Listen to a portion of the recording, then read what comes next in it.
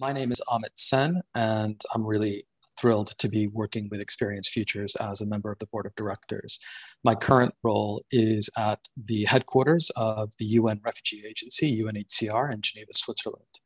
And that comes after about 15 years with the UN working on human rights issues and humanitarian protection for people in crisis, people affected by armed conflict, persecution, human rights violations, and huge level insecurity. And my current role at our headquarters is actually on humanitarian system reform. So I'm trying to make the entire thing work better. It's taking a massive step back and saying, what are we doing that we might not even have anticipated that may be causing more problems than they alleviate, that may be doing more harm than good. And once you start digging in that do no harm line of inquiry, you find that there's so much to be done. You know, when we talked a couple of months ago, one of the things that you described really in vivid detail was some of the ways that refugees and stateless individuals used mobile and digital tools to access, everything from financial support to legal aid. Could you describe that a little bit? Because I was very moved by that. No, I find it, I am too, because what I find is that people in crisis, I mean, we used to talk just about refugees as the UN Refugee Agency, but of course there's a much broader spectrum of people in humanitarian crises. There are people that are internally displaced within their own countries. There are people who are legally stateless. They don't have the protection or the citizenship of any country in the world. That means there's no state that says, it's my legal responsibility to protect and safeguard this person as a national, as a citizen. Well, what we found, long story short, is that a lot of people displaced by that crisis were using IT on their own to do family tracing and reunification. Like digital tools that they had access to. Exactly. I mean, they were using social media, they were using communication apps, but they were doing it in a way where they could kind of do checking on people's, latest location, try to verify with multiple family members or other sources where a family member was, verify that person's identity, and essentially they were more effective on their own using essentially the smartphones and the tech that they had access to that through that platform to both track, trace, and reunify family members. So it's just really interesting because I think we were sitting there saying, how do we do this? Yeah. And here you have a community that's in crisis. That's super interesting. And I think that you had also talked a little bit about this moment where tools that were given to people that were needing financial assistance or legal assistance, where they didn't know how to navigate or use those tools that had been provided by NGOs or government organizations or even the UN itself. I mean, I think that one of the huge shifts, and I think it's a moment of recognition probably for the private and public spheres, is that within very short notice, we may need to move towards remote operation, and remote increasingly means digital, right? Yeah. So if we have lockdown measures, if we have movement restrictions, if we have quarantines, all of which we've had, if we have travel restrictions between and within countries, right? Then the way that we reach one another, whether it's to provide or to sell a good or a service, or to provide a critical humanitarian intervention, it just needs to change, and it needs to change very quickly. So what's the experience? What's the UI of that tool, and how navigable is it, and how not only fit for purpose but fit to person?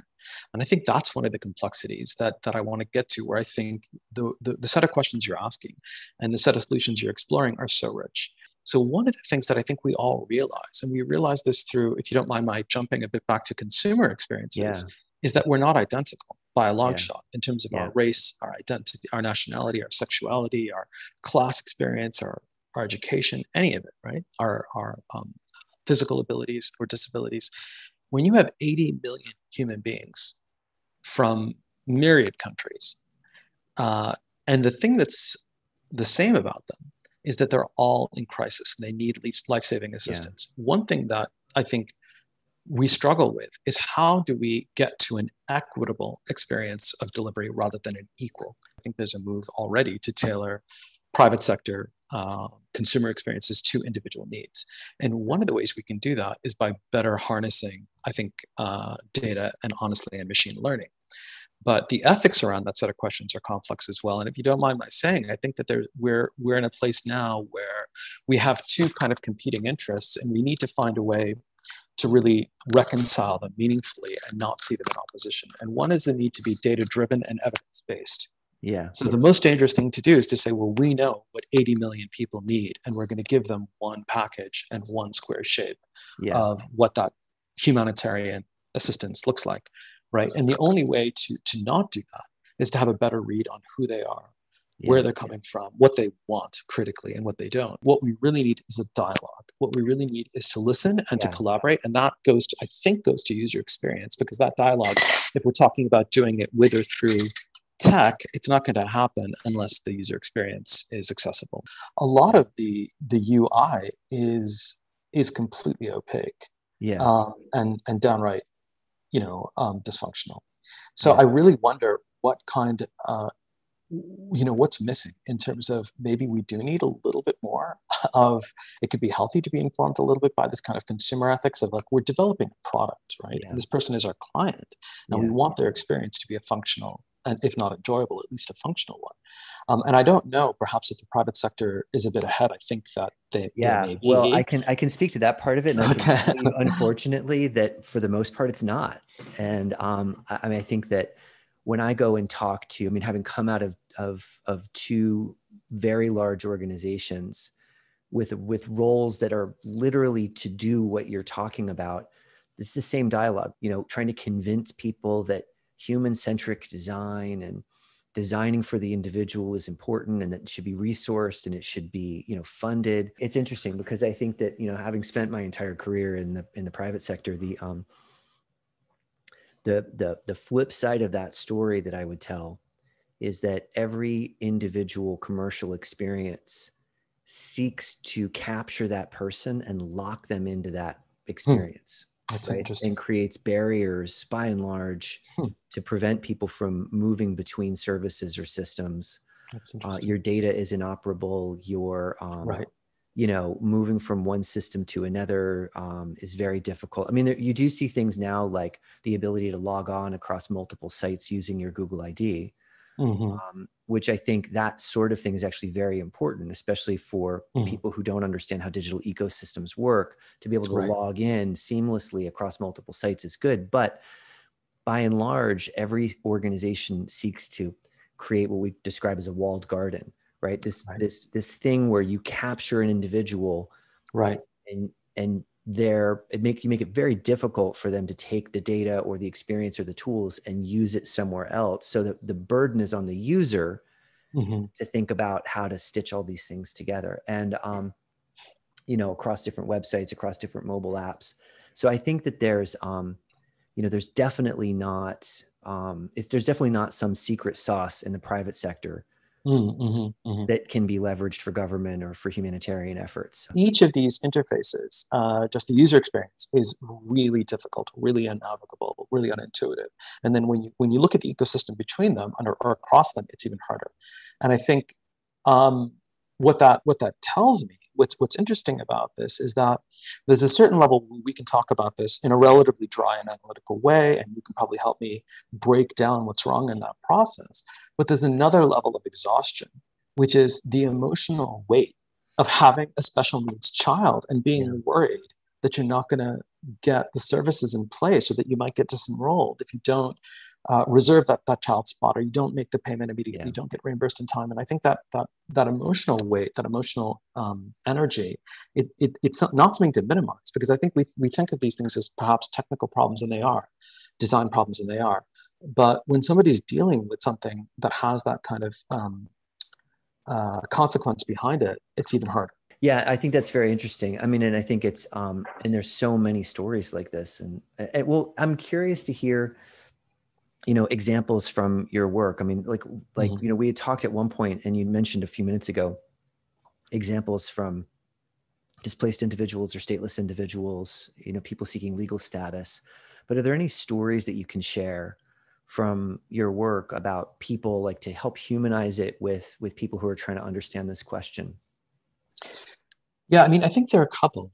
One of the things that we really need to do is, when people move across an international border, or even within their own country, and they're fleeing something like a war, you're dealing with people who have incredibly acute problems. People may have lost family members, they may have lost limbs, they may need immediate and life-saving medical interventions. One of the categories that I was working with is really very moving and tragic were expectant women, pregnant women, and young mothers who were recently widowed by the war. I mean, these are people that are moving with, as you can imagine, I mean, some of them, their children had congenital birth defects that needed life-saving assistance at birth. There are two things that come to mind. One is that when you're talking about the numbers we're talking about, again, with Syria, it's 11 million. So it's 6 million internally and about 5 to 6 million displaced externally as refugees. You need robust, reliable data on these people, on their needs, to manage what's going on with them. What had happened is that, to be totally honest, we were in competition with each other. We all wanted to have the definitive data platform to collect and manage this sensitive, important protection data. And because we didn't really coordinate, what ended up happening was a proliferation of different systems that didn't have interoperability into which this information is being recorded. So at the end of the day, it's incredibly difficult to say with any confidence or any clarity, what is the total number of people who have this need? And how is that number shifting and changing over time? Is it more? Is it less? Is it different by age bracket? Is it different by gender? Is it different by disability? So it's interesting because I even come to this thinking, well, looking to the private sector, I've been told my whole life that competition drives excellence, it creates choice, it always delivers the best experience to the individual, right? The more that entities compete, the better the end product is. But here's an example where those kind of market principles of competition didn't produce efficiencies. Instead, we have fragmentation. We have a lack of interoperability. That's just maybe one example. And I think one of the things you had talked about in a conversation early on were examples where, and I think it was, in abstract for us as a specific individual that you were aware of, but you were talking about how, and you mentioned it earlier too, examples where, say, in a refugee situation, if financial tools were given to someone via a mobile phone to a woman and they didn't understand how to use that device, often that they would give it to a man, and that would create a massive, obvious issue. I really want to say this. I think the only way to think through that is to be in genuine conversation. And that's two-way. It sounds silly, but it is two-way. For a long time, we said that communication with people in crisis is us telling you, this is where to get your rations. These are your rights as, under international law. Or this is what human rights are. You should know your rights. That is itself incredibly limited and prescribed and arrogant. What we really need to be doing is being in dialogue with people. And I think that's the paradigm shift that I'm hoping can happen with user experience. Is to engage in a dialogic process that for us, whatever we're doing, whether providing a private service, a humanitarian service, or both, we have a paradigm shift where we embrace that dialogue as a necessity and something that benefits us as practitioners. And that we start to work in different ways, where when we develop, whether it's an individual user experience or an ecosystem, that we build those considerations into that design process. I think that's super powerful. I think if you could begin one effort, in your work, what would it be? Would it be focused on creating digital tools that literally created a dialogue? Would it be focused on a specific humanitarian crisis? Would it be focused on a specific population? Like if you could wave a magic wand and have a partner from the private sector, what would you partner with them on? That's a really, really good question. I think one of the things that we've talked about, it's a little bit more on our side, is harnessing potentially machine learning to make better sense of these numbers that are just kind of crippling in their enormity, right? Like 80 million forcibly displaced, 10 million stateless. I think to do a humanizing job of meeting people's needs, that has to be more individuated. It can't be you're one of 80 million or you're one of 10 million, because it's not going to be the right intervention.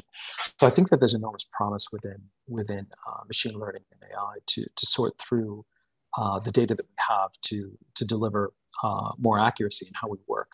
From the UI side, I think it's really interesting. I think one thing that would be super interesting would be to take a step back and talk to people in crisis about how they use tech, how they use data, what parts about it they find empowering and promising, and what parts about it they find possibly dangerous and problematic. One thing that I think is really interesting with any tool is that it can introduce risks, as I was just saying, that can be easy to overlook, right? So giving a woman a mobile phone sounds like a really empowering gesture, but it could create a set of risks we don't see. One of the things that I saw different things with people having access to tech. So the issue of refugees and internally displaced people sorting out family tracing and reunification on their own using things like geolocation and GPS and messaging apps and social media, which they did with tremendous resourcefulness. I saw the flip side as well. I saw smartphones being used to expose children to pornography and harmful content. Do you see what I'm saying? Yeah. So I think, and really vulnerable children that maybe don't have parents, or children that are living on the street, that aren't going to have somebody to intervene and say, stop, this is really dangerous. This is really inappropriate. So I think what would be really interesting would be to start with some listening and start with an analysis that's done as a partnership with people in different social locations, different kind of specificities, and say, well, what is this bringing to the table for you? What risks is it potentially introducing? What problems does it possibly solve? And what would you like to change? And I think we could start by asking really simple questions. Yeah. If you don't mind, one of your questions was kind of on personal experiences. Yeah, absolutely. In my work, and I kind of wanted to jump to that. Oh, sorry. Okay. Yes, please. No, because it kind of goes to this a little bit, if that's all right. Yeah.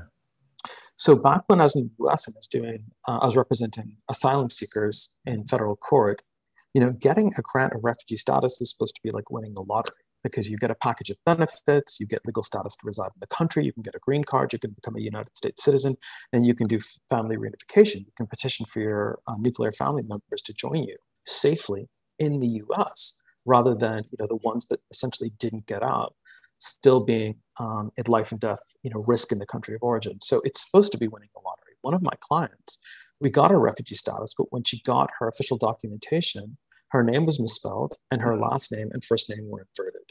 So they put her last name first and her first name last. So this meant that it was impossible for her to enroll to get her benefits. Wow. And the amount of work we had to do together, as you say, it was a full-time job.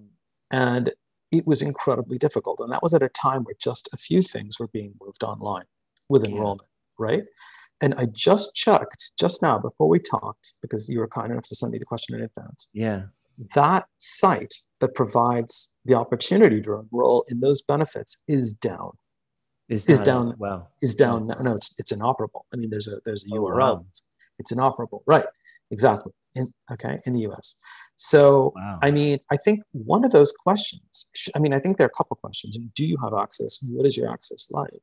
And what is your experience with platform A, platform B, and platform C? And I think it'd be really interesting to look at a spectrum between platforms that are supposed to be more consumer oriented, where the end user we're envisioning is a client or a customer of sorts who we envision as having choice to go elsewhere, even though there is maybe an imperative to wall them in to a degree, or a person in crisis who is trying to enroll for housing subsidy in the United States as a recently recognized refugee, or to get to get a service in a country that's affected by a crisis, like where I was just working.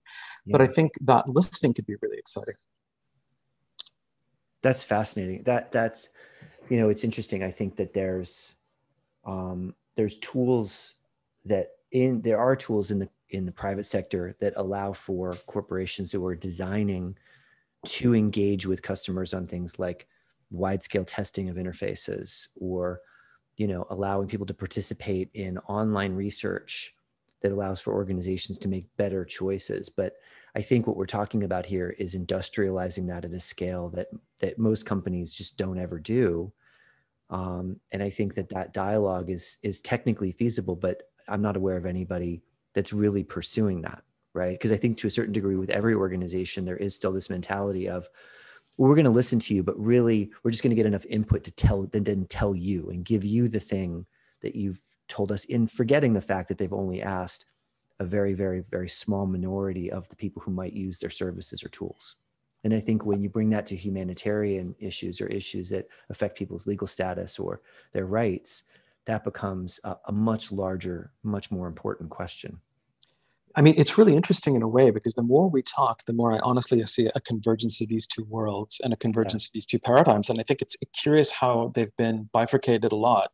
But you think about people in the US, we don't tend to think of them as having humanitarian problems or having or their human rights being tenuous or vulnerable. But if you're talking about getting a COVID test or getting a vaccine or getting into a hospital, we're talking about life and death. And healthcare is a human right under international law.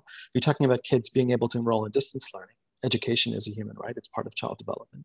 So human rights are on the table, I think, even in the first world, even in the United States, even within the boundaries of our own home countries. And I think, even for me, I'm immensely privileged, but I've got a child with a disability. Well, ensuring non-discrimination against kids with disabilities, that they're in the inclusivity, and that they're able to go to school, they're able to not expelled and evicted. I don't want to say it's exactly the same of what somebody who's just fled a bombing is going through, but I think that it's a bit of an artificial separation sometimes, right? Because I think that really, really germane and exigent rights issues are at play for people who are struggling with some of these interfaces and experiences and ecosystems in the first world. And I think conversely, there's been too much of this idea that when we work with people that are in really apparent crisis, that this is somehow charitable, that they're not clients. They're not customers. They don't have the set of economic imperatives or rights that a traditional client or customer has. I think we need to start looking at them more as people who, may be in a situation of desperation, but they are people who do make decisions, who do have choices, and we should create an experience for them that meets their needs and who they are. Yeah, that's great. Well, Amit, thank you so much for taking the time to answer the questions today. I really appreciate it. That's been a pleasure. I love talking with you. Every time we talk, I feel like I learn so much, and it's such a motivating issue. I think it's an area, it's interesting. Maybe just one last point, if you don't mind. Yeah, please. So the work that I do now is under a new framing for the humanitarian sector, and it's called accountability to affected people. It's kind of interesting. We as the refugee agency used to always say refugee, refugee, refugee. We've moved away from that because there's so many different kinds of people that are affected by humanitarian crises, and not all of them are refugees. So now we have that terminology. And it's an interesting idea, accountability to affected people. What it means at the end of the day is that the primary person that has to measure our effectiveness and our performance is that person in crisis. It's not a government, not a donor, it's not a state, it's not a massive private foundation that's bankrolled a significant amount of our work. Our boss as such is that person, and that's the person to whom we're accountable. But if that's the case, I think that's a nice framing. But if that's the case, we really need to reimagine the process with that person and what they see as a user, especially as we move more towards digitization. Yeah. No, I think that's really right. All right. Well, thank you very much.